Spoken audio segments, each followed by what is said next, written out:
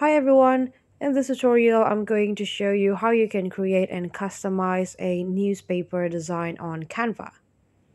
If you're not new to Canva, if you're familiar with how Canva works, you know that Canva provide lots of templates that you can choose. For example, they have templates for logos, for t-shirt, for presentation, etc. If you also want to find some more templates, you can just go ahead and click on the templates menu on the left side of your screen, and then you will find a lot more of templates that you can use.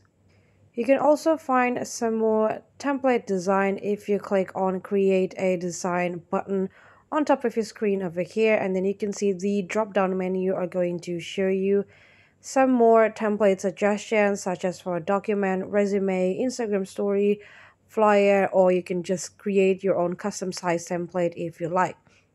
Now, if you would like to make a newspaper with Canva, what you're going to do is that you're going to go ahead and type on newspaper on the search bar over here, and then click enter, and now you will find a tons of newspaper templates that you can customize and you can use. As you can see, the provided templates of newspapers comes with variety of options. They have black and white newspaper, they also have colored newspaper, so you can choose whatever newspaper template that you would like to use.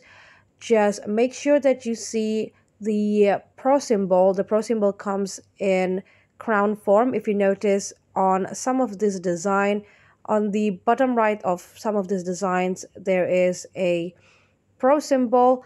There is a crown symbol that shows that if you want to use that template, you will have to use the pro account. But today I'm using a free account, so I'm going to choose on the template that doesn't have the crown symbol. And this one ended up catches my eyes. I kind of like how the design looks like.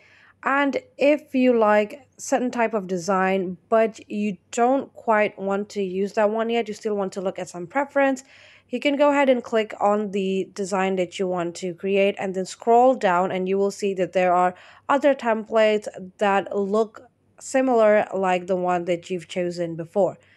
I am good with this particular template right here, so I'm just going to go ahead and click on customize this template.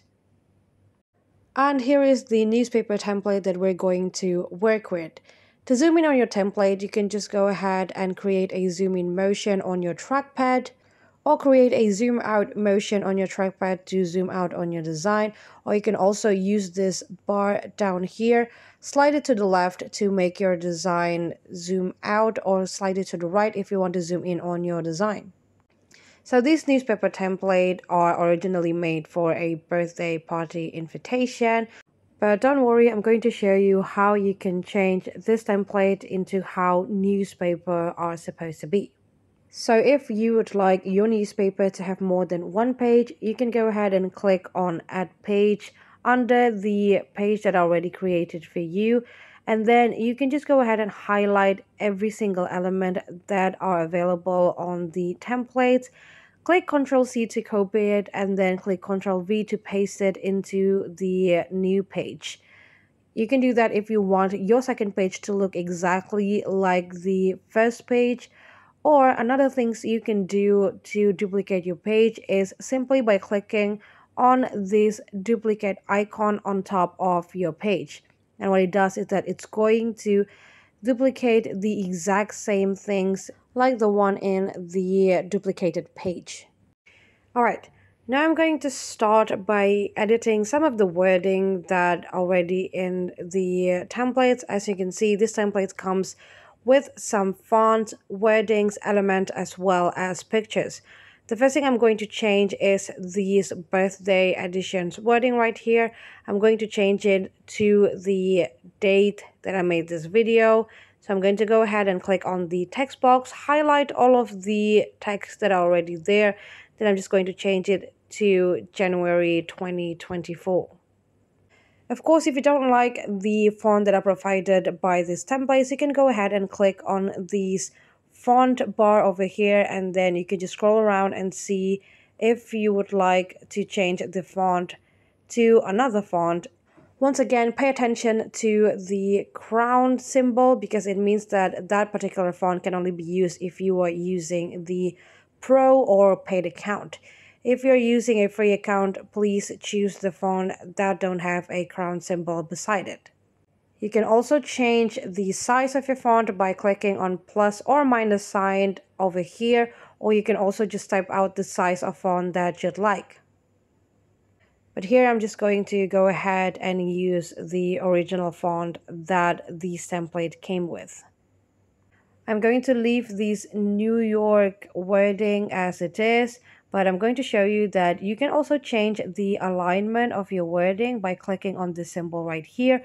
And if you click it multiple times, you can see that the alignment will change. So you can keep on clicking it until you find the alignment that you would want to use.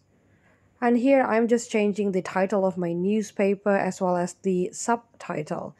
And as you can see, I'm choosing fun fact about the sea as my topic today, and this picture doesn't really describe what I want to write inside of my newspaper.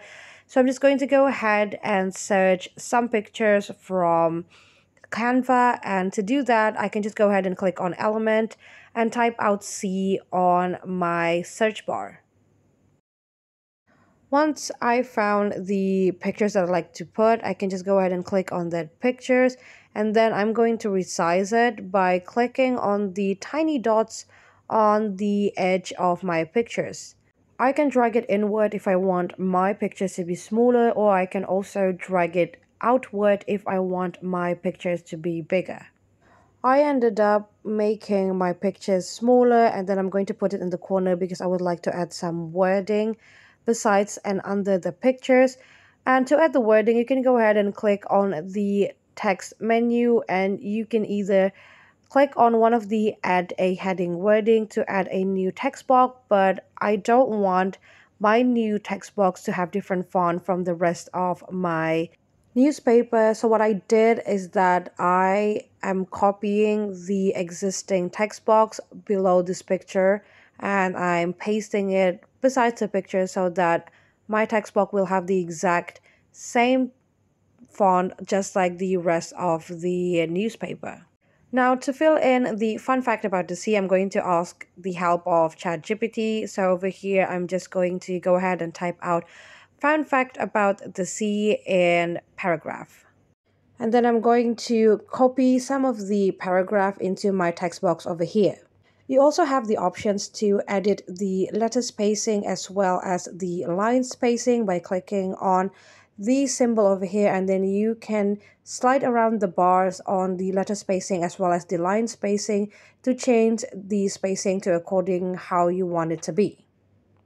And then I decided to copy the existing text box and paste it below, and then I just add the remaining paragraph from ChatGPT into my newspaper column over here.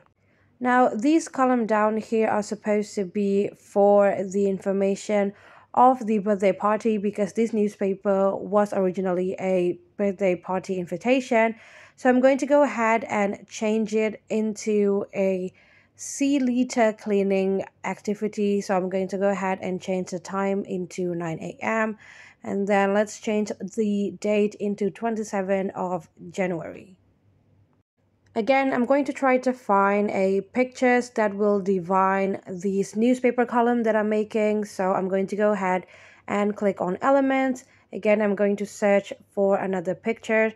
So I'm going to type out beach litter, and then I'm just going to choose from the provided picture. Most of the pictures that match the keywords that I put inside of the search bar are pro pictures, meaning again that I can only use them if I am using a paid account. And I'm going to show you what happens if you're using a pro element or pro pictures into free account. As you can see, once I've inserted the pictures into my frame, I'm seeing a Canva watermark, and that watermark will not be gone unless I upgrade my account to paid one before I download this particular design. Again, for the event description, I'm going to ask the help of ChatGPT, and then I'm just going to insert it into the already made text box. And for the finishing touch, I decided to add a flower element into my newspaper. Again, I'm going to go ahead into the element sections and then type out flowers, and then I'm just choosing on the flower graphic that I can input into my design. And then I'm just making some final adjustment to make sure that my newspaper is looking all good and tidy. And that is how you can create a newspaper design with Canva. I hope this tutorial has been helpful for you. Thank you so much for watching and have a great day.